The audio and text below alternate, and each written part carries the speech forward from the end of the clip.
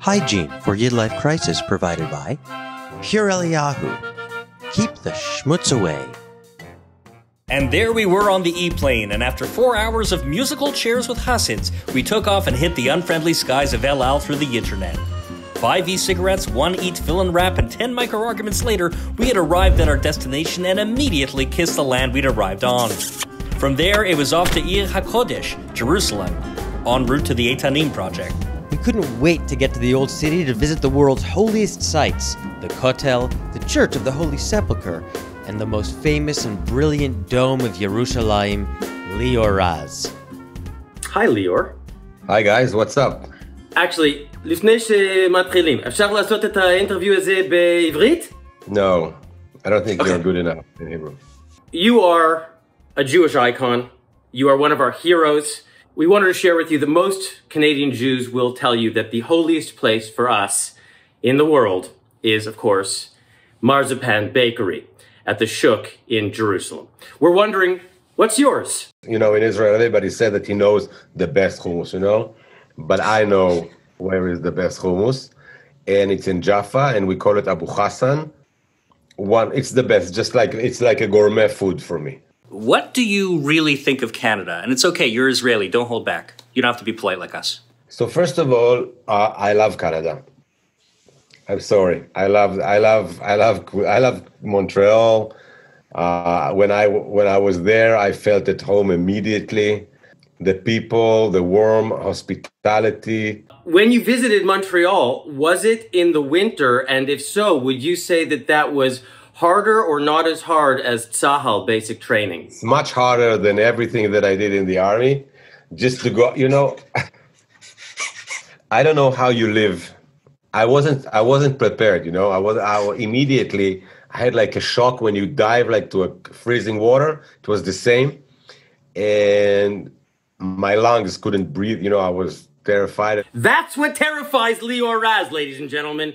Frickin' Canada's winter! If we had to do Tzahal service, I know you don't know us that well, but where do you think we would be placed within Tzahal?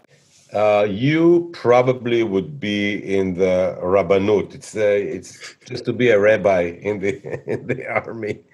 And I'm sorry, it's funny. And yeah, fair point. Probably it's go to computers. I think computers will suit you. Where did you pick up your Arabic, and can you teach us some pickup lines so we can expand our dating pool? I picked up my Arabic when I was in the army, and my father is Iraqi, and my mom, she's Algerian. So just say it's something very simple. Kif halek habibti. Kif halek habibti. Kif halek habibti. Wait, what did I say? What do we say? I don't want to tell you what. No, I'm just kidding. You just said, how are you, my love? For my audience in Canada, listen, guys, I love you and thank you for your support. I really miss Canada. I want to come back. So yeah, definitely, I love you. I miss you. And thank you for your support. YidLife Crisis' Youthful Vitality brought to you by Vayikra. Get that bar mitzvah boy feeling again. Yamot bachor bar mitzvah.